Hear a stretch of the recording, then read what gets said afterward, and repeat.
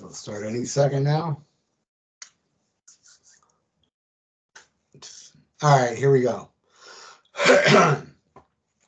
SHMACKEMAGOB. Hey, what's going on, everybody? I have a special guest with me. I got Noel from Baphomet's Lounge. What's going on, Noel? How you doing, my good man? How you doing down there in sunny Florida? Greetings from sunny Buffalo.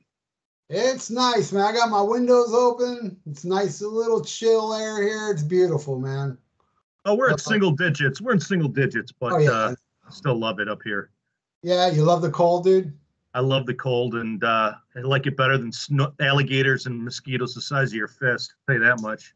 You know that it took me over 30 years to finally see an alligator when I lived down here? Lucky you. Yeah, because I don't live near the Everglades, so, you know. Yeah, exactly. But, all right, dude. So, I was very impressed by your SHMACKEMAGOB intro to my news. And I said, dude, I got to get this guy on the show. But then I lost your email. And then finally you got a hold of me. I forgot how. I think you left a comment or something. And I said, dude, I want to do a show with you because you're kind of animated. I dig your style, bro.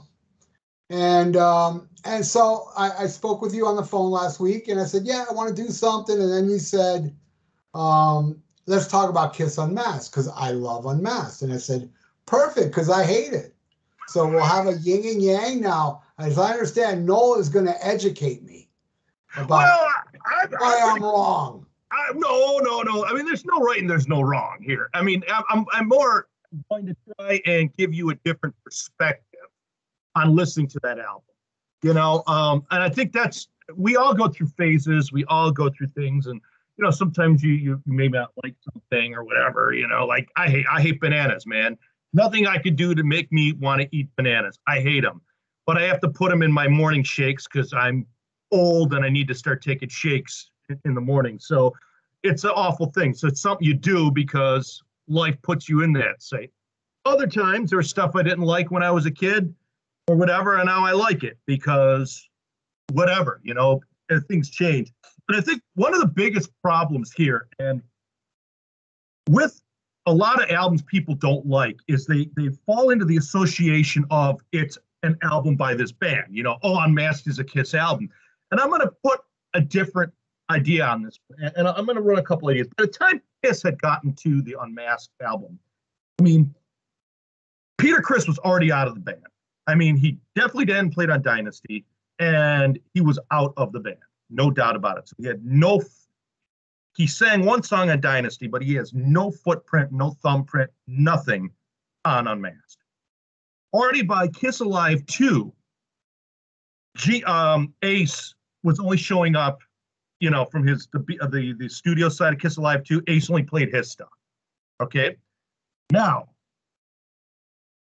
I'll back this up with a little trivia. So there's a guy by the name of John Matthias. He's actually a Buffalo guy. He a producer and engineer. He engineered Dynasty. He actually mixed Battle Hymns, the first album by Man of War. Man of War. Forevermore. Right, God, exactly. Yeah, he's actually a Buffalo guy. He actually passed away at the age of like 49. He came back to Buffalo. Man, that's it is bad. It is sad. Well, he was one of the secondary engineers on Dynasty. And I was in the studio, this is about 10, 15 years ago, with another producer. And we were talking, I was playing bass with someone, we were talking, and blah, blah, blah, blah, blah, John Matthias, and we worked on Dynasty. And man, I love Gene's bass playing on that album. And the dude looks at me and says, dude, John played bass on that album. Who? And it's John Matthias, that producer. Okay. And you'll find out some facts out there that Gene had stopped sort of appearing on the albums, he just showed up and sang his songs. So for all intents and purposes, these albums are really Paul Stanley solo albums. And if you look at it under that banner, or if you just took out the name Kiss and looked at the album, it's a damn good album. Unfortunately, we have these bookends of the band that's established a book of work up to it. You know what I'm saying? So that's what I'm going to really try to say to people, not educate, just take Kiss out of the equation, because in a lot of ways they weren't in it, So So I'll take it right from the top. On that album is, Is That You? I love that song. And there's a lot of really cool things about it. That kind of counter melody. Is that you falling up my stairs? I mean, they never did those type of, how can I say, just sort of those type of arrangements. Kiss was always sort of very banal in some of their arrangements, to be honest with you, almost Neanderthal in some of their ways. That was one of the cool things about them. But as they're maturing, and I mean, they didn't even write this. This was Gerald McMahon was the outside writer on this. You know what I'm saying? So it's really a cover song, played by some high-end session musicians. There is a recording of the original. I'm not sure if it was released before Unmasked, but you can go on YouTube and hear the different version of it. Exactly, and I really feel that that band that it's just a great song. Now I'm saying you probably don't dig it at all. No, actually I do like it, but I don't like the "you always get." That part kind of ruins it for me, but the rest is rocking. Well, yeah, and that's a great point. That is kind of a jizz sort of concept there. And one of the things you have to remember is Paul is not singing in his full voice on that album. As a matter of fact, he's singing a lot of falsetto. You always get the voice you like. Well, who was doing that at that time? I mean, the Bee Gees. The Bee Gees made a career on falsetto singing. That was part of the disco thing. So that's kind of why you hear this childish voice singing that section. So yeah, you're right. That is kind of it's a cool part, but because of him singing in the falsetto, I think it gives it that childish vibe that kind of is off-putting, But if you listen to that part, it's kind of cool because, especially when it near the end, when it goes like, yeah, and the bass is kind of riding all up, the song is kind of like almost playing off each other, and like, you're a big ABBA head, Super Trooper. That song is great. The way it goes, super pop, you know what I'm saying? If you listen to that, the way that song is, they're all kind of that part kind of does the same thing, right? So I would actually recommend listening to it and just take the fact that he's singing falsetto out of the equation. Yeah, that's what I said. Without that part, I mean, I like everything else about it. Yeah, and overall, the other thing about that album is the guitars are really emasculated. They're not as crunchy. They're kind of, you know what I'm saying? And that kind of permeates throughout the album. So, next up, Shandy. Big hit, big Australian hit. I like the song a lot. I like a lot of the textures. Again, the big problem with it is I think Paul sings it in that falsetto again. Shandy, tonight's the night. Da, da, da. But if someone else did it, if Donna Summer had done that song, that's a fantastic tune. Well, when it first came out, you see, here's my problem with Unmasked. And, I'm a big Kiss fan. I got into Kiss late 70s.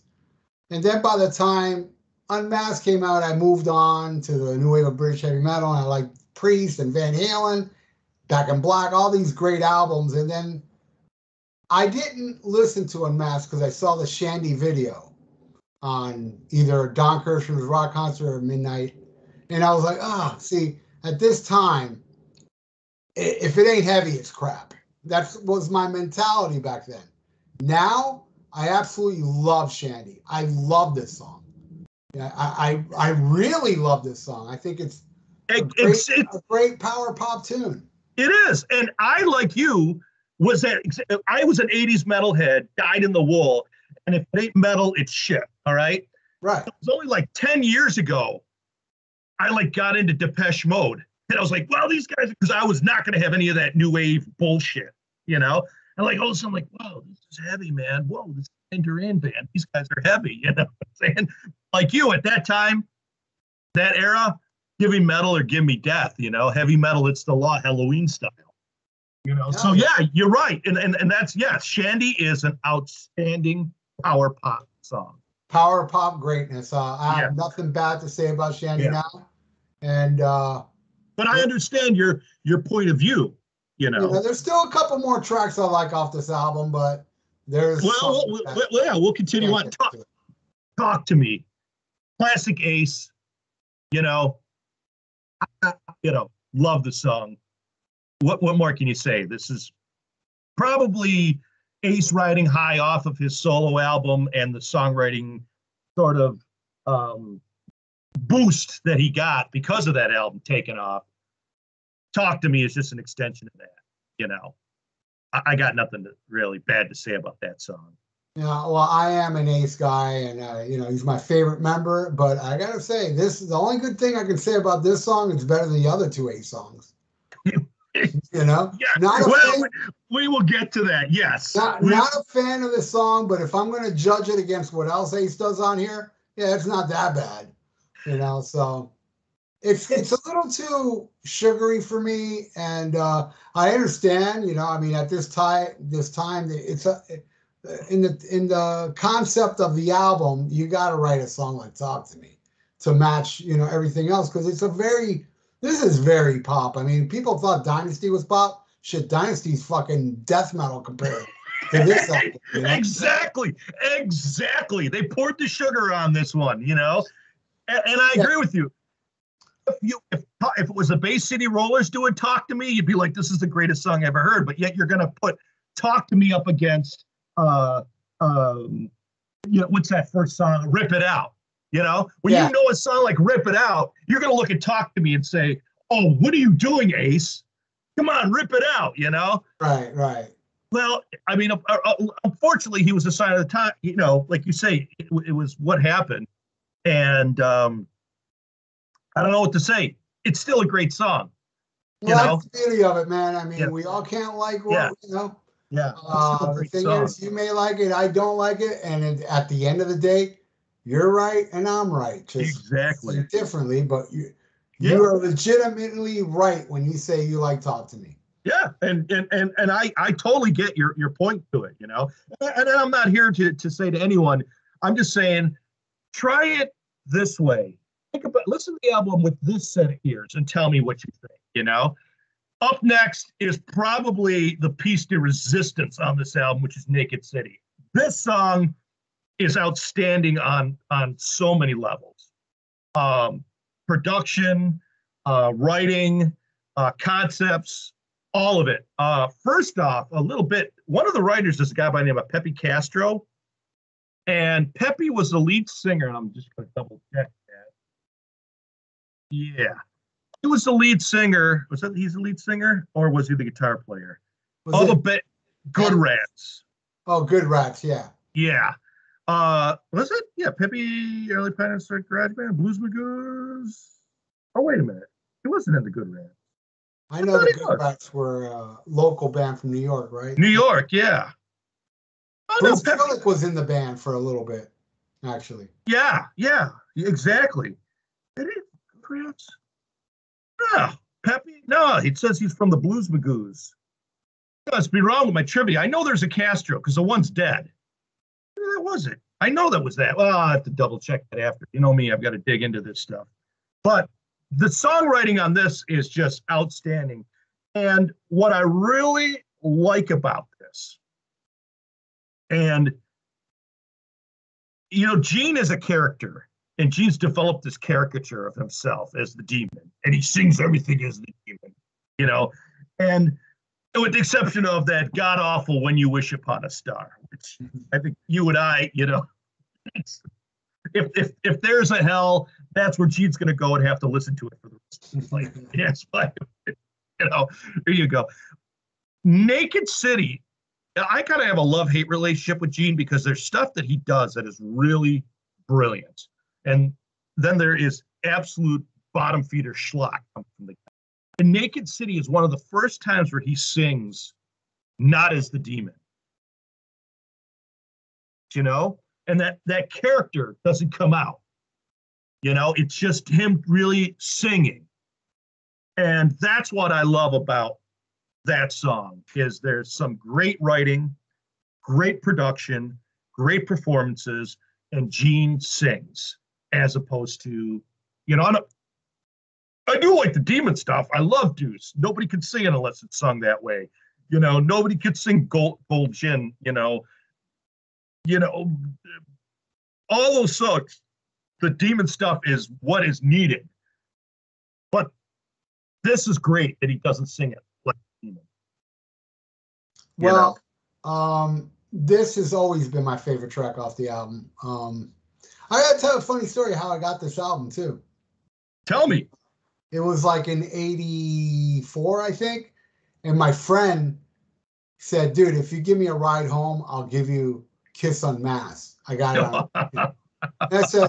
I said, okay, you know, whatever, a free record, you know. I mean, I wasn't interested in Unmasked at the time, but I took it. So when I took it home and played it, that song got to me. The first listen, I was like, damn, that's a good tune. Now, also of the time, if you listen closely to the song Naked City, you hear Roxanne. You know, the Police were big at the time. You hear the little yank, yank, yank. Yeah. So there's a little Police influence in that song, and it's just an awesome track. I've always loved Naked City. I always point to that one as the best song on the album. And look, just like I know a lot of people disagree with me, just like Paul Stanley's solo album, I give it chances constantly because I can't get into it. So a lot of people love it. Now, Unmasked is one that I keep giving it a chance. And there is a song coming up that I hated that I absolutely love now. So Excellent. And I'll tell you that I'm the same with the Paul Stanley album. I can't stand that. That's my least favorite album. Really? I hate that album. That's odd because I consider it like the most overrated Kiss album along with Revenge. I think it's overrated. The Paul Stanley's completely overrated. It's rubbish. I still try. It's rubbish. But what really disappoints me about the Paul Stanley solo album, that at the time back then in the 70s, for me, in my opinion, Paul Stanley wrote the coolest songs. Right. He wrote the best songs. So I'm thinking the Paul Stanley solo album is going to be full of these "Come On and Love Me" and, you know. And it's junk. That's what it is. Dude, other than Tonight You Belong to Me and It's All Right, the rest is garbage water, I think. Even those two blow. That whole album blows. I like those songs, but it's, you know, hey, I understand if you think it blows. I just was like, God damn, man. Very disappointed. But I keep giving it chances. Like I said here, and even through the 80s, the reason Kiss even had a life is because of Paul Stanley. He is one of the principal songwriters and giving this band something. And and yet his solo album is the most it sounds like a guy trying to sound like Kiss badly. And he's in Kiss, which makes it even worse. It's the Kiss sound, I know. By the way, real quick aside, I was wrong. Pepe Castro was Pepe Marcello. Pepe and Mickey Marcello, Pepe was the lead singer from the Rats. Okay. So that's where I got to go. Pepe Castro was from the Blues Magoos and one of the songwriters. But So Naked City, I think we're in agreement. And about the Paul Stanley. I keep giving it tries, but it doesn't work with me. So next song, What Makes the World Go Round? Another absolutely groove, really good groove. It's very dated. It's part of the sound of the day. That's what it sounds like. An excellent song. It would have sounded great if it were anybody else at the time. If Blackjack, the band Blackjack, was it Bruce and Michael Bullshit's band? Blackjack had done it, that would be a hit. But it's tainted because, you've got the previous Kiss, songwriting before it. And so you're like, this isn't Kiss. Well, you're right, it isn't, but it's still a great song. Yeah, I have to disagree there, man. I mean, there's only one song I like coming up. The rest of it, and this is one of them. Now, if I was to say it's the worst song on the album, no.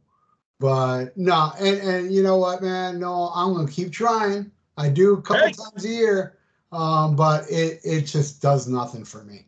No, I get it. And all I'm gonna say to you is, try sitting back and listening to the groove on that song. Okay. go back and listen to the groove and don't listen to the melody or what he's singing. Listen to how the groove on it, and my Uncle Rick, who's an artist, always says to me, he goes, I try to find something that I like about any piece of art, even if I think it's rubbish, I'll go there and maybe I'll look at the way the guy draws or his pen, the way he painted or the way he laid the paint down or the coloring he used or something like that. So, I'm almost saying to you, and maybe I'm saying to everybody who watches, is I'm trying to say, try looking at it this way or listening to it this way and see if you can get into it on that one. But, at the end of the day, there's so much music and we have only so much time left on this planet. If you can't go to it, you might as well burn it to the ground too. You know what I'm saying? Save the 42 minutes of your life and don't ever listen to this again. But if you are trying, you may want to check out, listen to the groove on it, how the rhythm works on it, as opposed to what he's singing and, the way it's going. So, next up tomorrow, I like it. I think it's just like Shandy. It's just another power pop song. They're essentially the same song, same formula. This song is very heralded. I mean, I've seen a lot of people point to this one as power pop perfection, and people love the hell out of Tomorrow. And that's why I keep giving Unmasked a chance. And I listen to Tomorrow and I'm like, hey man, I don't get what these guys are hearing, man. I don't hear it. And I'm a big fan of power pop. I mean, one of my favorite bands is Cheap Trick, Yeah. And I love Shandy, but yeah. Hey man. It just doesn't do anything for me. I get it. I get it, bro. I do see the praise quite a lot. A lot of people like Tomorrow, a lot of people's favorite song off the album is Tomorrow. So, it's good slick power pop. Maybe one day it'll grow on me, but no, so far so good, so no. If it does, it does. Because like I say, they're the same as Shandy. So if you like Shandy and don't like that, you don't like it. Nothing more to do. Same writer, same singer, same production, same album. You just don't get it. That's all there's to it. Nothing wrong with you. I'm very curious what you think of the next one. I like this. I love Two Sides of the Coin. Man. I love it. Listen, Ace's lyrics are, I mean, not that anybody was Neil Peart in the band, but and Gene, his stuff, is really cringeworthy, especially when you think about Chris and stuff like that. But Ace's stuff has kind of a special brand. And Two Sides of the Coin is just classic, but that chorus is catchy. How could you go the two sides of the coin? I mean, and there's some cool, I'll tell you what I do like about the song. Again, the guitars are so emasculated. They're kind of really thin, and there's not like a lot of crunch to it. Not like, when he does Rip It Out, you feel that. You just want to get out and start moshing when you hear that. This one, it's very chintzy type sounding. What I like is the way, I think it's in the second verse, the way the bass and the drums sort of do this off timing, doo-doot, doo-doot, doo-doot, type of little things that they kind of play with it. So I think in a lot of ways, the production ideas and arrangement that they did with the song kind of saves it, but it's got a great catchy chorus. No, thumbs down. Well, Gladiator dies. I really don't think this will ever grow on me, dude. And I'm the Ace guy, dude, but this song is like, wow. I want to tell you, a little girl. It's just yeah. It's just to me, it's goofy, and just I don't know. The verse sounds like it's the first song he ever wrote. Yeah. Well put. Yeah, it sounds like an elementary. It's like a school project. Exactly. The kids write a song and bring it in tomorrow. Exactly. Bring in. And well put. You don't know how to sing. You don't know how to sing a counter melody. You basically, what you're playing on guitar is what you're singing. Da da da da da da da da da da da da. And I need time. Ease my mind. You know what I'm saying? That is ridiculous. The only thing that saves that is what they're doing in the rhythm section until you get to the chorus, and that chorus kind of saves it. But yeah, it's childish on so many levels, and I guess it's the chorus and some of the production and arrangement ideas that kind of saves what is really a third grade songwriting assignment, you know. But it also proves what pull Ace really got because of his solo album. Yeah. If he brought this song into the Dress to Kill sessions, it would have never passed the Gene and Paul would never. But no matter what, whatever the fuck Ace brought during Dynasty and oh yeah, they're gonna let it. Hey, bitch, I sold more than you in the solo album, so you're gonna let me put it on. So that's why it's on there. He hit home runs on that solo album. He hit home runs. There essentially isn't a really bad song on that. So, and you know, it was reciprocated by, and we could get down to solo album type thing concept maybe on some other time. But yeah, that is like you said, a perfect album. And yeah, I'm sure he leveraged that to bring more of his material in there. Like you said, there are no fingerprints whatsoever of Peter Criss on this album. I mean, besides not even playing, he's not even singing, and he doesn't have any writer's credit. So he's essentially gone on this. So it's Gene, Paul, and Ace that have it in this situation. And even the Ace stuff, a lot of, Vinnie Poncia is all over this songwriting. So Ace, we'll get that in a second. Next up, She's So European. Oh, boy. This would be a perfect song, in my opinion, if that She's One of a Kind, All of a Mine was not in there. That part drives me through the roof. Something else about the song I love. Again, a little bit of the demon kind of creeps out in this one, and I don't care what anyone says. The lyrics could say she makes love unabashed, but he's saying she makes love like a bastard. I don't care what anyone says. That's what he's saying, okay? Tell me anything else on the lyrics, I would even sing it that way. She makes love like a bastard.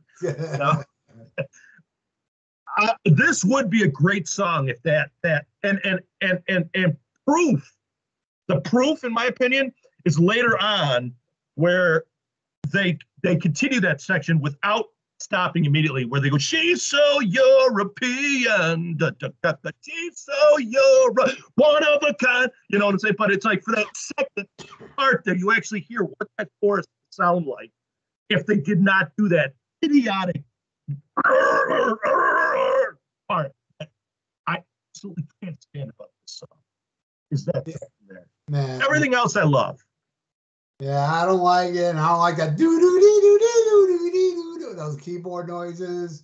I did see him perform it live, though, believe it or not. I saw Gene play this alone with an acoustic guitar at the Gene Simmons Vault in Miami. He actually played this song, which was shocking, and I was like, well, this is interesting to see him play alone on acoustic guitar. I think it translated better that way, without all the kitchen sink stuff in it. But at the same time, it's still, not a fan. Like I told you, if you rip that section out there, you notice there's a big difference. I think, and that the keyboards might be, again, there's some production elements of the time that have kind of, in my opinion, destroyed it, that I agree with you on it. But, circling back to you saying, seeing him doing an acoustic, that's one of the things that I loved about the Kiss acoustic album, is that they dug into some of these songs and they didn't play like the greatest hits. They dug into stuff where they did off the Dynasty album, Sure Know Something. They did Coming Home and stuff like that, where they revisited some of those songs and actually brought out the best and said, wow, I Sure Know Something sounds outstanding, really. So, I will say that to you. This is where the album, in my opinion, these last three is where the album just becomes jizz and goes down the, these three, are just the filler material. as far as I'm concerned. Easy as it seems. It's another What Makes the World Go Round, in the sense that it's another groove-based song, a disco groove-based kungas and stuff like that to kind of give it that, I don't know if it's kungas, but very percussive vibe. But I tried listening to it on a groove. I mean, there's some really cool guitar things going on it, but it just doesn't seem to save what I think is a very, very poor song. Well, I don't know.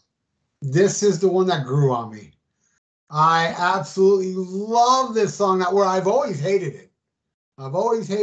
And but there's hope for me. There's hope for me then. Yeah, because I heard it one day. I forgot what the situation was that song came on. It might have been I was listening to the album, or I don't know what, or maybe it was on YouTube or something. And man, I'm listening to the song. I'm like, damn, this ain't bad. I like the do do do do do. Yeah, it's total disco flavored pop, and I never wanted to be. You're just wasting my time. I'm like listening to this shit, going, man. It was like out of the blue. I was like, I get it. This is a great fucking song. I love it. So this is what I'm saying to you about What Makes the World Go Round, because they're the same song. So again, it's what you got in this one is that's what I'm saying with What Makes the World Go Round, where you're just, and maybe that's where I'm going to be like one step away, where maybe I need to kind of get something out of my head that I'm focusing on. And I love it when you do that with a song, when you've hated something, or you just like, and then the one day you're like, ding, oh man, I get it. And so thank you for educating me on that one. And it does have a great groove. I love the groove. I love the, it's very disco-ish, but hey man, I ain't a kid no more where I used to like Death Before Disco. Now I look back at a lot of disco songs that I didn't like as a kid, and I appreciate them. Maybe some nostalgic, but holy shit, some of those fucking disco songs are great now to me. And this one's total disco. And to me, it's an awesome disco song now. I just love it. I love it. I find it the same as What Makes the World Go Round. I find What Makes the World Go Round better. Now, the next time I listen to this album, I'm going to really, see, for the same reason that I'll say to you with What Makes the World Go Round. Right. We'll give each other a homework assignment here. Okay, I'll check it out. There's no timeline or whatever. It's just I'm going to now go listen to it the same ears like you say, and you're going to do the same. And then one time when we listen to it, it'll click. Could be a year from now, could be 5 minutes from now, could be 5 minutes before we drop dead. We'll get to it. How long have you lived with this album?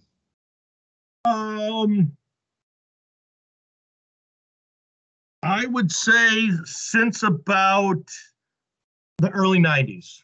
Okay. Early to mid 90s. Right on.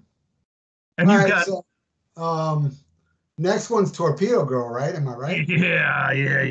Okay, this one is awful. I'm sorry. I do not like this song. I agree. Yeah. I can't do it. It's there's nothing like with Talk to Me or Two Sides of the Coin that have a good chorus or some things about it that salvage it. There's nothing that salvages it. That rhythm, that beat, that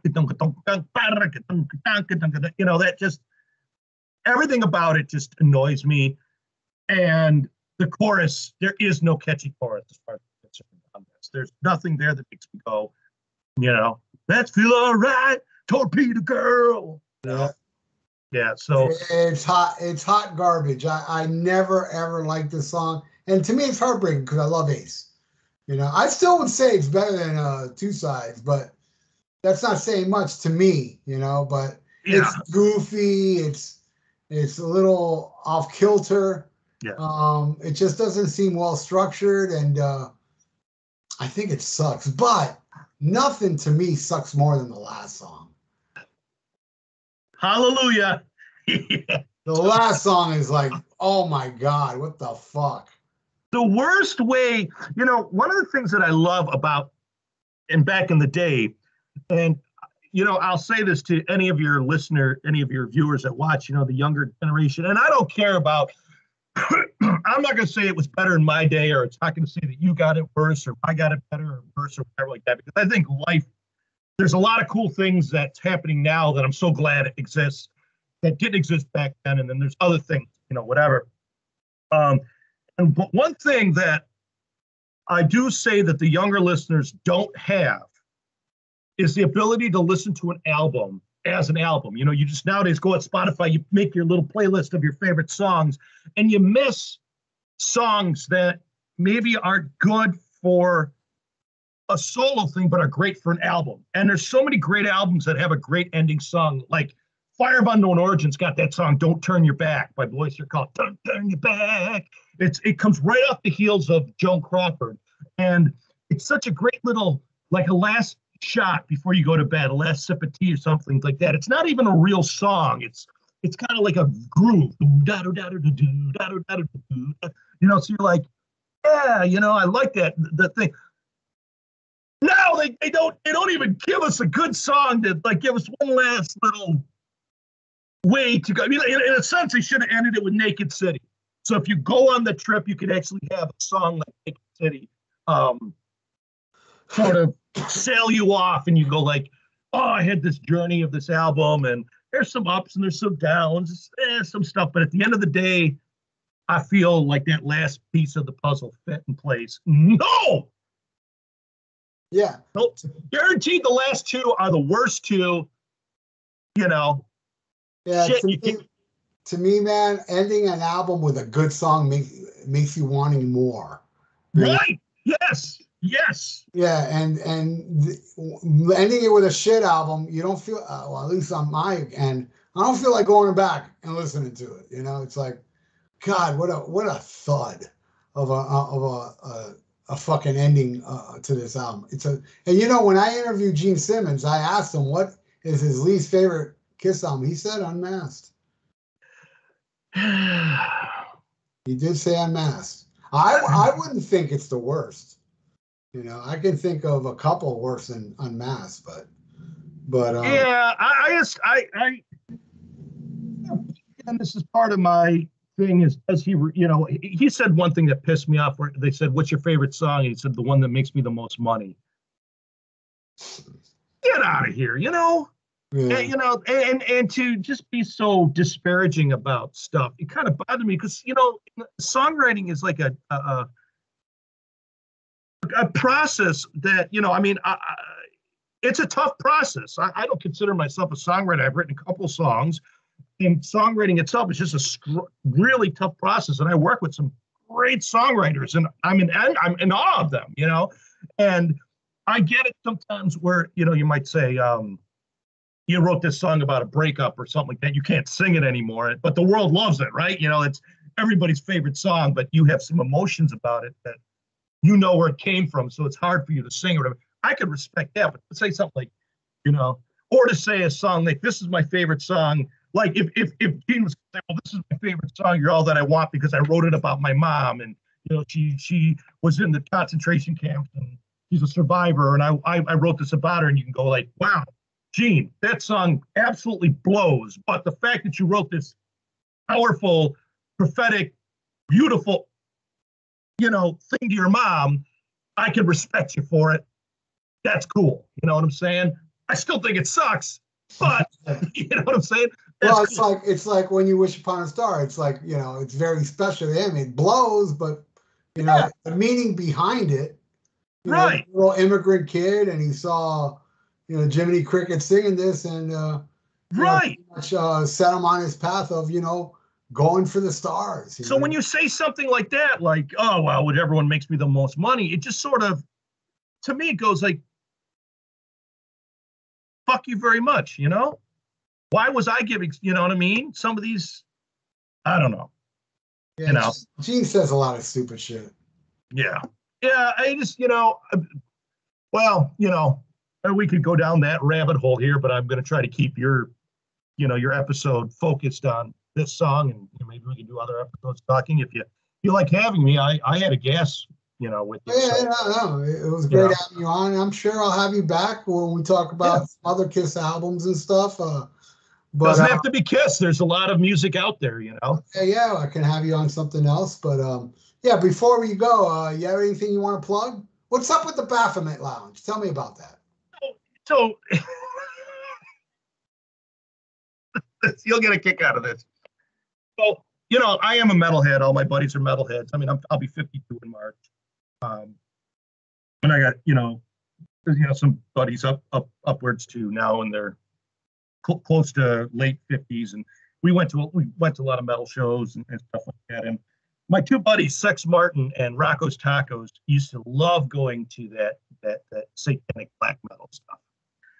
And I can't stand the stuff. I got nothing against it, but that you know, it's cool. I respect all music on the planet. I just don't get it. So they would actually make these tapes. And so they actually had a website called Baphomet's Lounge, basically saying Baphomet's Lounge Records. And they would they loved the stupid names of these bands, you know, Borknacker and Rotting Christ. And just, you know, they kind of dug it. So they let it lapse. But I said, dude, can I take that? And Rocco's Tacos said, go ahead, man, take it. So I took the name. And the intent for me is it's my record label, which right now I only release the stuff I've released and the bands I produced. But what I'd like to do is go out and find some of those, you know, kind of like Rock Candy Records and Red Cherry Records and some of those other great record labels out there, that boutique labels, and they find those albums that, you know, maybe just you know, that the world won't hear, and they'll remaster them, they'll re-release it. So Baphomet's Lounge is sort of the umbrella thing that it's a joke. It's just part of a joke that I think is just hilarious, you know.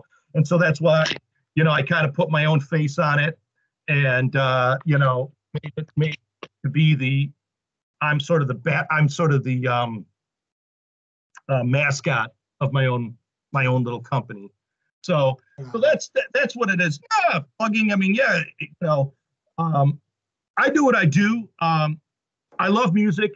You can go to my website, nssworld.com. You can go to baphomet'slounge.com. I got videos I made and songs I produced and all that other stuff. But to me, I'm just happy to come onto your show. You know, what you're doing, and I support, is that, you know, that's you. There's a couple other people out there I've seen, Sea of Tranquility, another guy and stuff like that I check out. But you have that sort of bent that I like, your sense of humor that pulls me in. But I'm glad that there's people out there sort of keeping music alive and keeping the love of collecting, buying, listening, enjoying, you know, and not letting music die. So for me, it's just all part of you want to check out what I got, go to baphomet'slounge.com, go to nssworld.com. There's a lot of stuff. I've got whatever music videos, my CD collection, concerts I've been to. I'm a big archivalist. I'm more of like a music historian. But you know, I have a day gig as a software engineer. I'm a consultant.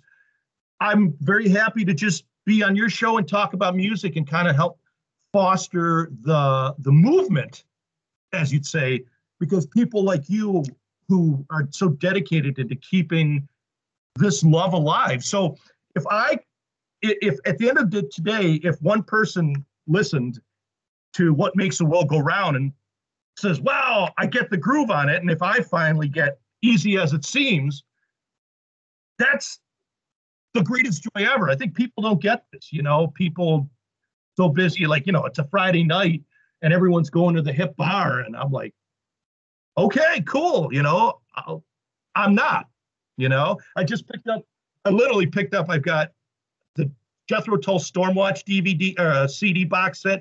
Yesterday I found this guy Frankie Miller. I picked up a box set of all his stuff. He's supposed to be like Scottish Rod Stewart. I've got a bunch of Spirit CDs coming in. You know, I bought over $200 worth of CDs for Christmas. That's what I do. I love it. I've got 3,400 CDs. Right. That's what I love doing. You know, I see you having in the background your when you show in that one room, and I saw you got the Union album. I saw them twice. I saw them in a small club in front of 20 people. They're fantastic. I think Union. That's a damn shame that Karabi, they never did it. You know, I got a cold closet. They're all my rock shirts. Here's my Kiss Dynasty or my Kiss Elder shirt. Cool. I think I'm wearing it here. Am I getting faded out by this stuff? I love that one. Yeah. I mean, I got, I've got, and one of the things that I've actually done, I think I sent you a thing in my series, but I'm not as dedicated to the the video stuff you are, because it takes a lot of time. And for me, I'd rather be doing production work, my time. But I actually had a series, and I should do more of it, one and done.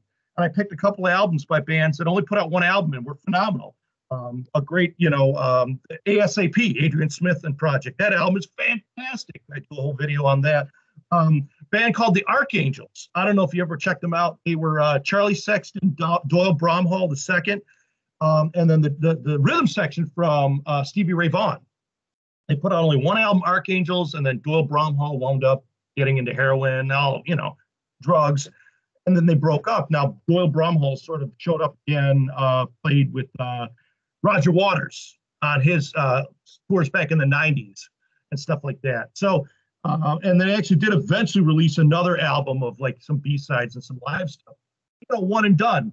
And there's a lot of great music out there that, never had the longevity, like say a Kiss or a Sabbath or an Iron Maiden and whatever.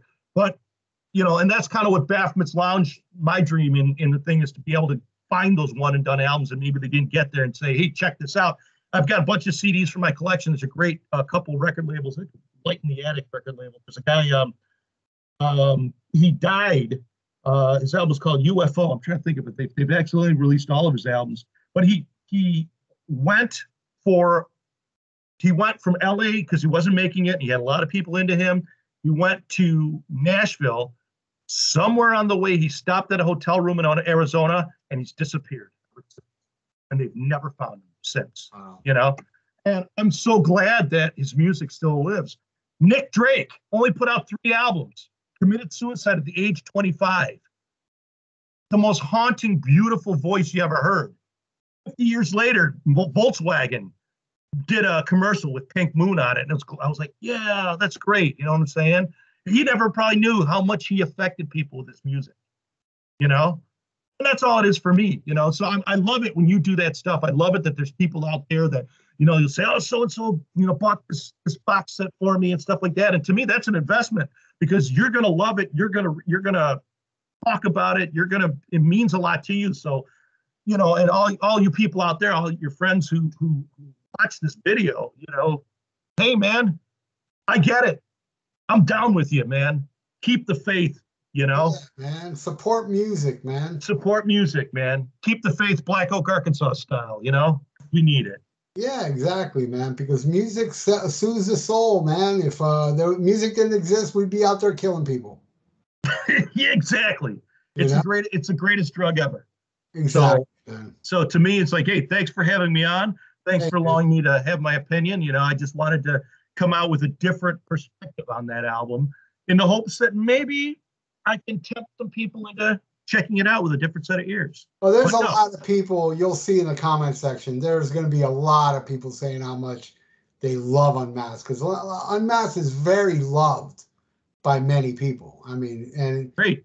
I have a feeling the majority of the comments below will be defending how great Unmasked is. So, yeah. Excellent. And for those of you that don't like it, I get it.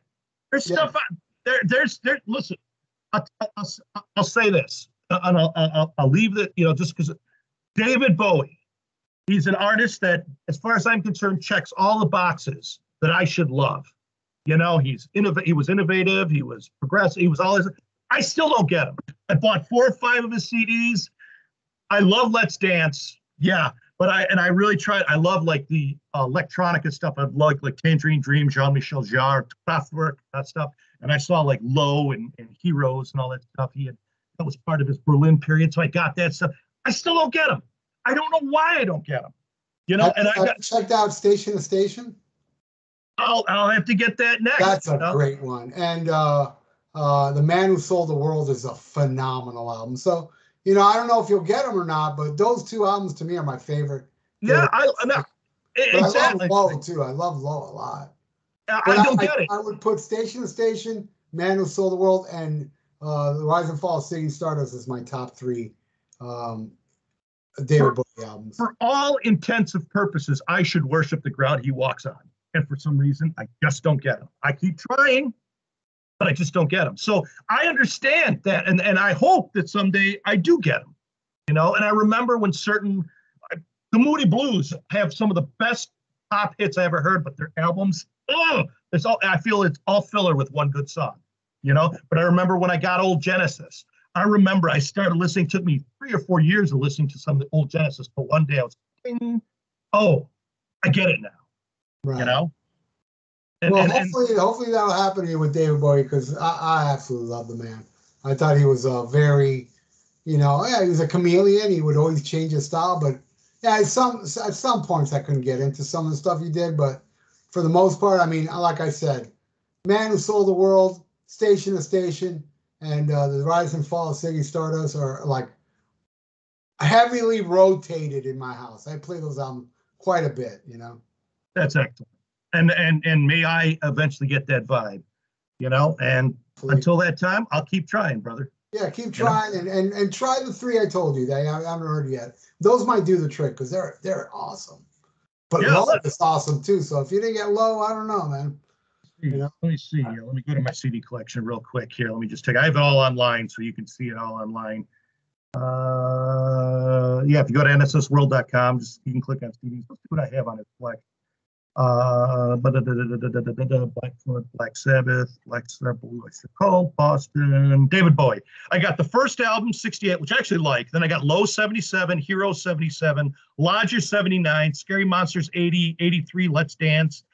And then it came out in 2018, but it was a Serious Moonlight tour of 83, live, double disc. So I've got 2, 4, 6, 8 CDs by him. And well, just give those I told you a shot. Give those 3 a shot, because I think those are my 3 favorites. So excellent. I will give Low, and then I will go Low. And Low will be my 4th favorite. Yeah. But anyway, brother, thank you so much for your time, man. And I'm sure we'll have you back. I'd love to. Thanks. I say we'll have you back because I'm schizophrenic. I don't know if you know this. No, that's fine. Yeah, so we'll have you back. And thank you so much, man. You're great, and we're gonna have you back. And hey, Noel, SHMACKEMAGOB, man. Hey, SHMACKEMAGOB. This is NSS from Baphomet's Lounge. SHMACKEMAGOB. Right on, brother. That was great, dude. Thanks. So this will be up 2 weeks from this Wednesday. All right, send me a message, and I'll hype it. I'll get it out on my Facebook page. I'll change my website, so I'll have a guest station of all the times I guest on people and stuff like that. It'll be great. Yeah, it'll be up 2 weeks from this Wednesday. 2 weeks from tomorrow it'll be up. And I will send you a text. Rock on. And yeah, let me know if you ever want to do something. Come on. I'm just happy. I'm just happy to chat. And we'll do something else in the future for sure. Yeah, maybe we'll find a Sabbath album we can't agree on. Ooh, that would only be 13 with me because I love everything else. Yeah, that album sucks. Yeah, so, I agree. I love every other Sabbath album. I mean, I'm iffy with Forbidden, but I don't hate it. I love Forbidden. It's my favorite. I'm really? Well, Forbidden is like in the top 3 for me. Number 1 is Born Again. Oh, Born Again. You know what album I love that I don't think you like. I hate Rectal Ecstasy. I hate that album. I think you like that album. I hate that one. Ooh, what? Rectal Ecstasy. Rectal Ecstasy. Oh, I love that. I hate that album. I hate that album. A lot of people do though. I love Never Say Die. I love that album. My top 2, I would say Born Again, Heaven and Hell, and then Sabotage. I'm not a fan of the first 3 albums. I think the first 3 albums are banal at best. I really think from Volume 4 they became the band that they should be, except for Rectal Ecstasy. And then I love Live Evil. That's one of my favorite albums too. Right on. So yeah, maybe we'll do like a Forbidden episode. Classic. I don't hate it though. There's some songs I'm like, but Born Again for me is the best album they did without Ozzy. Hands down. Best album ever. I put it up above the Dio stuff, man. Yeah, I do too. I remember the day I first heard that. We'll have to do a Born Again. We'll have to do a Born Again. Oh yeah, Born Again would be good to talk about too. You know what? When the remix comes out, yeah, let's do that because I want to hear that remix. Yeah, that's when we'll do it. Yeah, rock on. We'll do many more. All right, bro.